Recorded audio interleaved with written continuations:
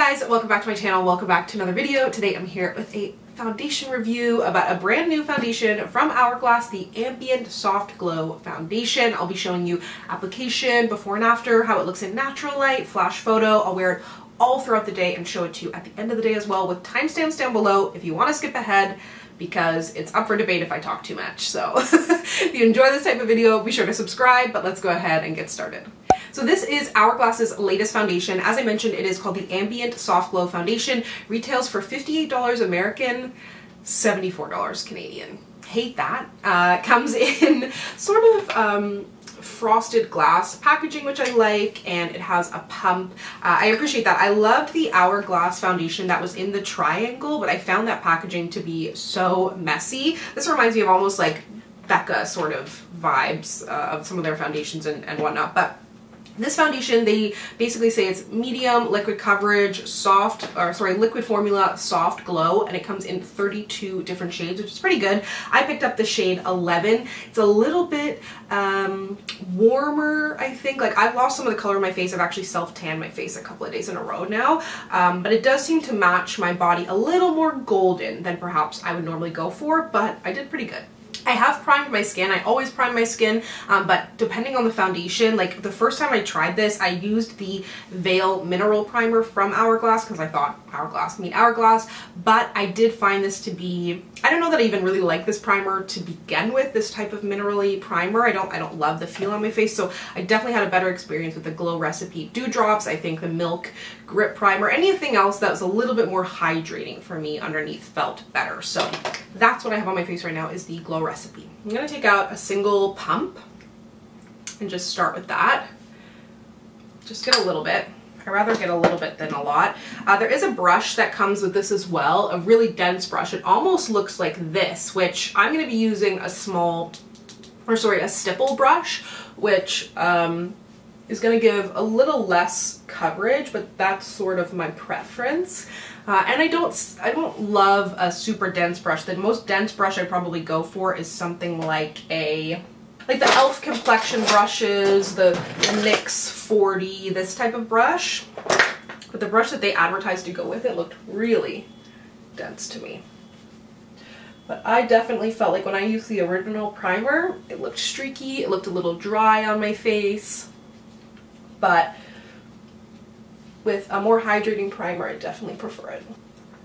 So this is about one pump on my face. I do still have some on my hand. It dries down a lot. Like, to me, let me just look up on the Sephora app what exactly they're saying about this. But this is one pump on half of my face. So a couple of things about this foundation. It's vegan, liquid formula. They're saying it has a natural finish, long wearing, medium coverage, and cruelty free. A weightless liquid foundation that delivers buildable medium coverage with a light diffusing effect for up to 16 hours. Let's see, free of parabens, gluten-free, vegan, less than 1% synthetic fragrance. I just bumped that right on my nose. I don't really smell anything. Blurring, white tea, antioxidants, protects against blue light.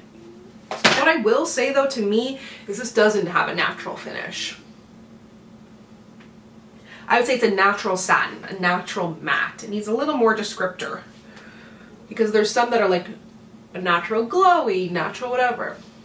This definitely leans more on the natural satiny matte side. It's not flat completely, but it feels and does have the ability or tendency sometimes to get a little bit streaky. So you might want to use a sponge with this, or after you've put it on your face, just kind of get up close and look at it.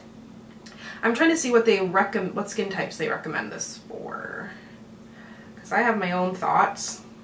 So I don't know if you can tell what I mean about the more natural matte. It just, I think in comparison to a lot of the foundations that are on the market right now that claim to be a natural finish, medium coverage, this feels less natural and less medium than those, but that's not necessarily a bad thing. It kind of depends on what you're looking for. So I think that the coverage looks really good. It does definitely give this sort of perfected look on the skin, although my skin is still showing through. It's just, I think it's the matteness that helps sort of disguise any texture, but it's not too matte that it's like highlighting any dry patches or anything like that. So it feels fairly balanced, but definitely doesn't feel as lightweight, I think, as some of the other foundations that are out there that are more tinty, which of course that is sort of more the vibe, but this definitely has a thick texture to it, and that's why I like to use less of it with a hydrating base. But I'm gonna go ahead and take some photos. I'm very curious. I feel like this will give me flashback, but let me take some photos, put on the rest of my makeup, and I'll be right back. The rest of my makeup on now. Everything that I'm wearing will be listed down below, but I did just film a little get ready with me for Instagram/TikTok, so I'll post that down below if you want to kind of see this face come together. But I do think that this looks really good. I have been wearing this foundation. This is not like a first impression. I've been testing it out. This will be my first day wearing it without a setting spray though, because I know that sort of divides people in reviews of the like primer, no primer, setting spray, no setting spray, wear it how you normally wear it. But I have been wearing it how I normally wear it, and today is my first day without a setting spray. But there is actually a lot of snow today. Got an appointment at the bank, and then I think I might go work from a coffee shop because I spend too much time at home by myself. I need to lose it. So I might have to do my midday check-in silently from a coffee shop, but yeah, I think it looks really, really good so far. As for the flash photos, it turned out really well. I thought here in my studio lighting, you can see it doesn't look completely flat on my face, but in flash photo, I don't know why, not for any reason in particular, it just felt like the type of foundation that's going to have flashback because I think it's a little bit more full coverage, but my skin is still showing through and I thought it looked good. So you tell me, but I'm going to go ahead now about my day and I will check back with you in a few hours. Hello, coming to you in some natural light. You can hear Emily having some water. You thirsty?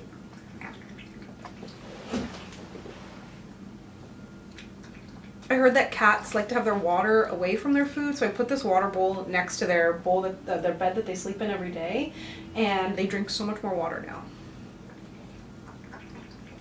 I actually really like this as a background as well. Maybe that's kind of annoying with the reflection back there. Should I film some videos right here? Anyways, to the foundation while you're actually here, I think it looks really good. I was outside, it stopped snowing as much when I went out, but my nose was definitely running, wearing my winter jacket. I was in the bank, I was at a coffee shop, in and out, and I think things look good. I've had it on for about 4 or 5 hours now. It's worn away a little bit right here, but every single foundation does, I find, when my nose is running that time of year. So I think it looks really great. I'm going to continue to wear it for a couple of more hours, and I will check back with you then. It's the end of my makeup day now. I just, if you can see, I've got some lines on my forehead here. I just had a bonnet on. I attempted a nap on my couch and it didn't work, so I just kind of laid there sort of asleep. But I was kind of laying on my face a little bit, and I think I lost a little bit of coverage here, like I mentioned, a little bit here, but that's kind of pretty typical for me. I think it held up really, really well.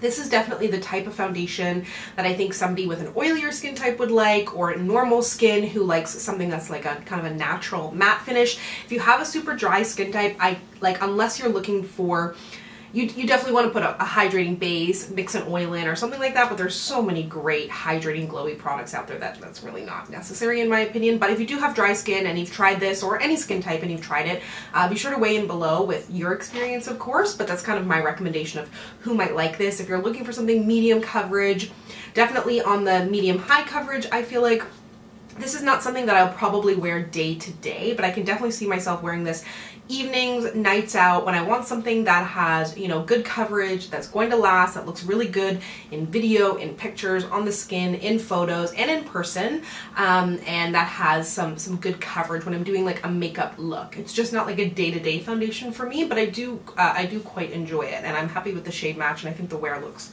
really good. I didn't take a breath just then when I spoke. Anyways, thank you so much for watching. Be sure to let me know down below what you would like to see reviewed next. The 12 Days of Foundation is, of course, coming up. And as always, if you'd like to connect with me, you can find me on Instagram, Twitter, and Facebook at SamanthaJaneYT, and I'll see you guys next time. Bye!